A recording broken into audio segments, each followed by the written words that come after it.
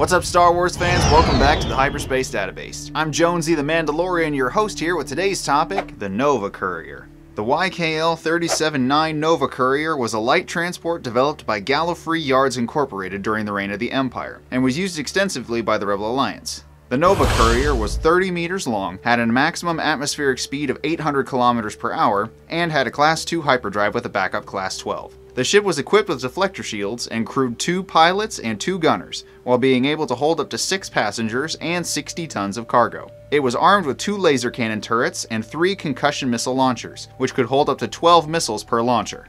The Nova Courier was introduced into the light transport market during a period that was dominated by the more popular Corellian Engineering Corporation, and because of this, the ship was not nearly as popular as other CEC ships, such as the famous YT series of freighters like the Millennium Falcon.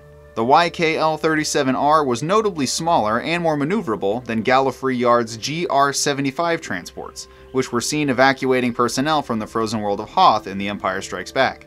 Being a light freighter lent to the ship being customizable to fit many different roles, and the ship was built standard with enough weapons and shielding to enable it to embark on dangerous missions without fear of returning with a very large repair bill.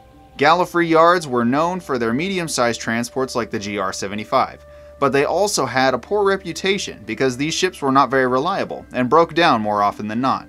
With bankruptcy on the horizon, Gallofree needed a major winner to bring back revenue, and so the Nova Courier was born, mostly to compete with the success of the YT series of freighters. This transition to light freighters from medium cruisers was expensive though, and GY spent too much money on converting their shipyards to fit the smaller vessels. Another obstacle was that Gallofree's reputation was already in the tank with their unreliable ships, and rumors that the company was about to go under outweighed the potential of a new competitor to the successful YT series freighters. On the verge of collapse as a company, Gallofree Yards turned to the one organization that was desperate for any kind of ships, the Rebel Alliance. The deal consisted of an order for a large number of their medium-sized transports and a small number of the Nova Courier ships to be produced, though at a very large discount.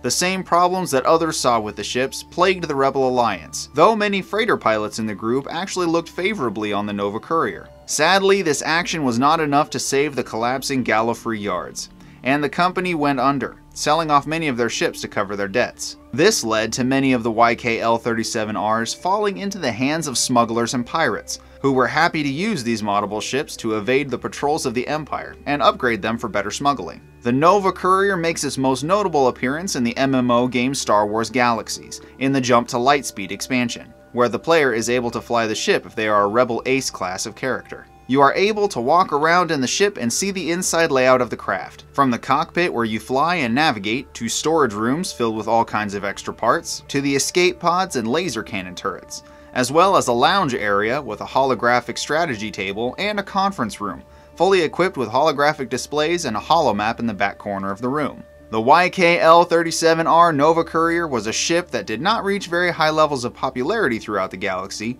but for those that did own one of these rare ships, it was a very affordable alternative that could be easily modified to make it a force to be reckoned with. Want to know more about Star Wars topics just like this one? Stick around to the end for some secret trivia, hit those like and subscribe buttons, and you can check out my other videos for great Star Wars content. Be sure to follow the show on social media and chat me up in the comments too, because I love talking to you guys. Super special shout out to my Gold Captain level Patreon supporters Nick Sutphin, Mist2003, and Matthew Scott. Your guys' continued support is super appreciated and you make the show function. Thank you so much. Thank you guys so much for watching. Be sure to chat with me in the comments and I will see you in the next episode.